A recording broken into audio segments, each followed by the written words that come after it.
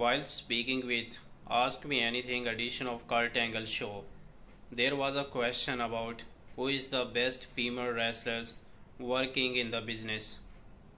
Kurt Angle knows very well. He said that there is Mercedes Moné, she is a wisdom and I like her. But at this time and currently working in WWE, Charlotte Flair is the wrestler that is the best in the world. So that was the answer that Kurt Angle given on the current superstars.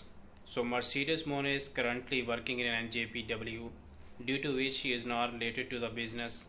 That's why Kurt Angle named a star who is still working in WWE.